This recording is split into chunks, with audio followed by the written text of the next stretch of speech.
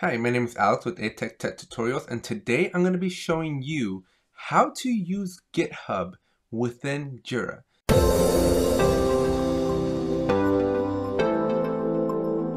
There is value in integrating and utilizing GitHub from within the world of Jira. I'm going to be showing you the three main things that you can be doing, which are making branches, making commits, and doing pull requests from either within Jira or within GitHub.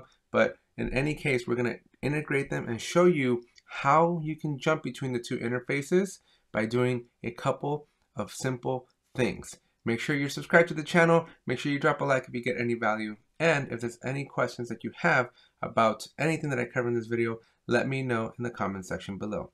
Let's jump into Jira and a couple of other articles that I have that I'm going to reference here to make this tutorial a little bit easier to understand.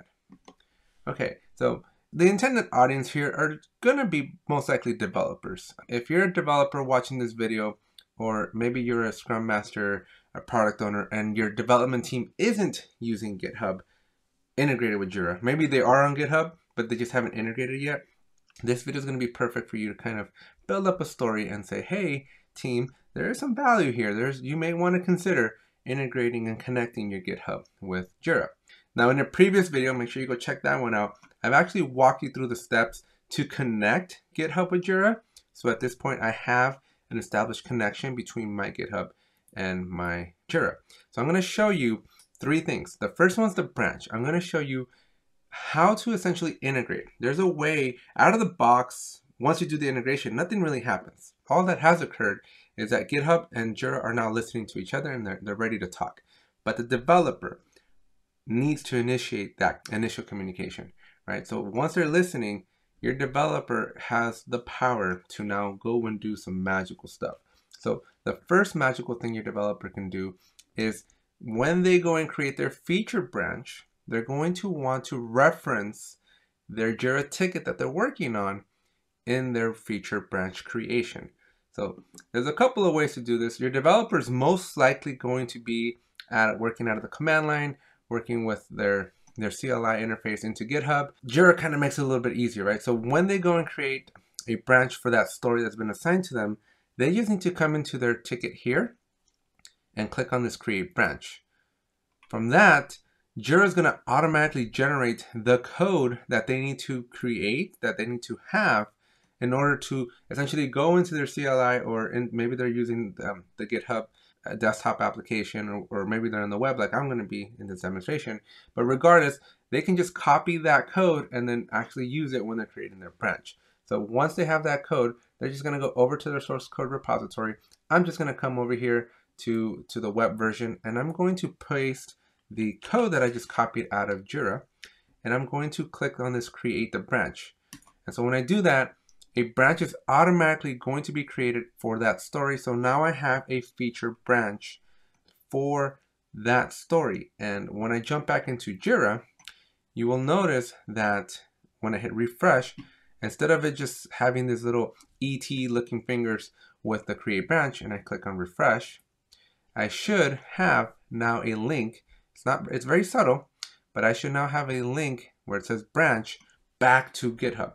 So when I click on this, I should have a modal. It's going to tell me the repository that I'm working out of and the branch that I'm working from. And so that is step number one as to how to get the two to talk to each other. From this point forward, within the world of GitHub, there's two more things that we're going to talk about: commits and PRs, or pull requests. So to do your commit in a very similar fashion, as your developer makes changes, as they introduce changes to code, they add files, whatever they're doing, all their interactions within the wonderful world of GitHub, when they're ready to commit their code, they can come back into that Jira ticket and they can essentially do one of two things. They can either A, grab this entire commit message and then use that in their command line, or all they need to do is just reference DP-27, the ticket number. So they can copy from here, or obviously these are highly skilled, highly paid engineers, so they should just be able to drop down DP-27 as shown in the example here. And so as long as they kind of do that, I'm going to just copy the key. I'm going to come over to GitHub, And in my branch, I'm going to come over here to this index file, go to the file, and essentially make a change to that file. So let me do that now by editing this file. I'm just going to add a simple, within the HTML, I'm going to add a body, and I'm going to close the body.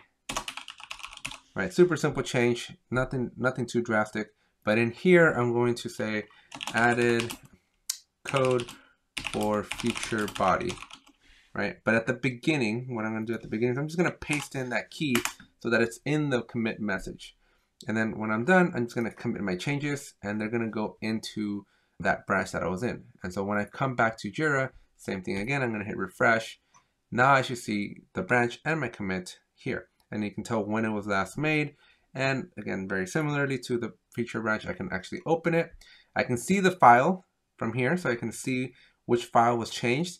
I can then understand that 2 lines were added, and so I can open it. As long as you have an account, it'll take you to the file itself. You can also see the commit itself, and this is more of a view of the changes. So you can see, hey, look, these 2 lines 2 and 3 were added.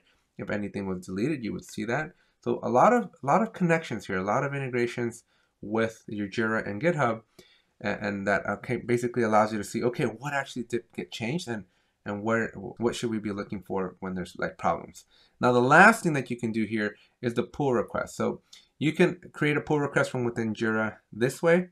You can create a pull request within your branch here, or within GitHub itself, you can initiate your pull request there. So I'm just gonna come in and create a pull request here just to see how it works. You'll see that it'll automatically put in like the name of everything that I'm creating, and I'm gonna be merging back into master. This is my comment of, I made this file that I want available. Obviously this is a really horrible example, but your team would be going through their Git process to essentially handle PRs. But the point that I want you to see is when I do create the PR, I want to see it over here in Jira. So when I refresh my development, you'll be able to see that I have a pull request that's open, right? And so I can go to it.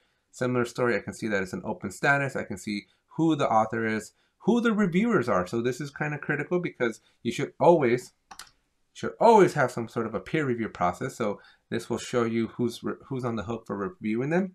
But then when I actually have my PR merged, so I'm just going to come back into Jira and merge that pull request and confirm that merge.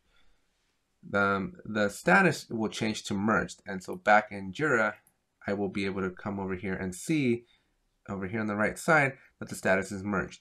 So that's pretty much it from the integration. Now what we can do, some other options that we have, let me know if you find value in these, because if I get a good amount of likes and some comments, I'll definitely make some videos on this. But once you have this integration happening so that you at least have visibility from Jira into GitHub, what you can now do is you can put some automation in Jira. So when your developer creates the branch, we can trigger it so that Jira automatically updates the status, because you'll notice that the status is still in to do. Even though I'm technically done with this code, my statuses didn't get changed to like in progress. And so you can create automation in Jira, and again, let me know if there's value in that. I'd love to make a video for you. But when your developer creates the branch, we can have Jira automatically update the status to in progress. When the PR is opened, we can automatically have the status changed to in review. And when the PR is merged, right, when it goes to this merge status, we can then furthermore have the status changed to done. And so these can be interactions with the statuses of Jira that can automatically be updated on your behalf. And this is really key because developers don't like updating Jira for the most part. Asterisks, right? And so if you're finding yourself in a situation where your developers are forgetting to update their statuses in Jira, but obviously they're creating code and committing and doing PRs and all that good stuff, build some automation so that you can actually have Jira follow the story, follow along, and give Scrum Masters or other stakeholders in your organization visibility into what's happening from the Jira side when maybe they're not looking into GitHub to actually see the real statuses. So keep those two in sync, and hopefully you found some value. Make sure you smash that subscribe button if you haven't already. Drop a like if you like the video, and if you have any questions or you want to let me know, hey Alex, go make those automation videos, I want to see how to do it, let me know in the comment section below, because I'd love to get those made for you and published. So anyways, that's it for this video. Thank you very much, and I'll see you in the next one.